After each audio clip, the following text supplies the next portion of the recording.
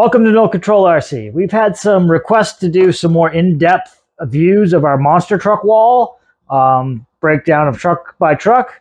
So I figured we could start a new little segment here and do like truck of the month. So the first one will be this Bigfoot. It has got several requests. It's really nothing that special, so we can dive in and take a look at it. So all it is an SMT builder's kit to start. And we can zoom in and get a closer look at what else is going on.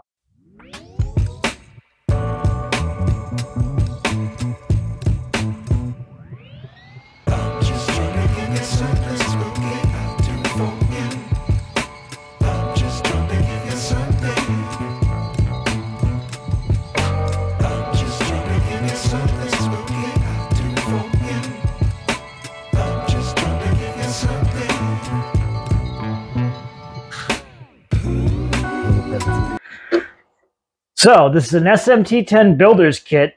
It's the only way you get the black splint. This is a J Concepts Bigfoot body that was painted by Hooley's Custom Paints.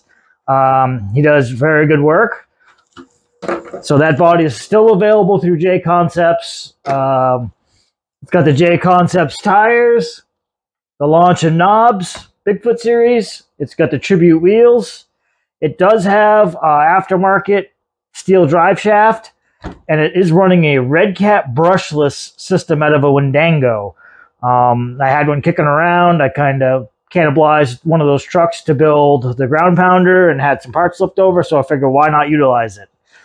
Now we did upgrade the axles with, it's got the beef tube inners, and we just threw in a Spectrum S614S servo off one of the LMTs that I had to remove because it wasn't strong enough for that truck. But this truck is very light and nimble, and that servo is more than enough for it right now. And until I have an issue with it, I'm not going to change it.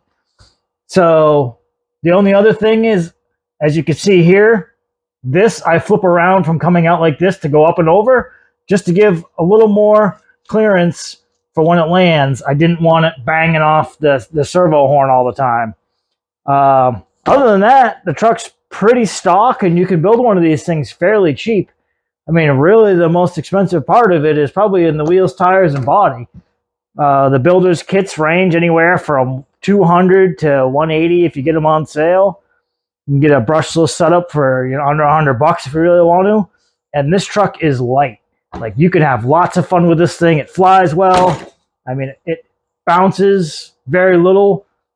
Very capable truck. If you're just getting into the hobby and you only have one and you want to do some jumps, play around in the dirt, this may be an avenue you want to go if you want to build something yourself. I mean, easily be done. So that's just a quick little spotlight on the Bigfoot SMT on the No Control monster truck wall. I hope you enjoyed. If you have any more questions, post them down below. I'll do my best to answer them. Thank you.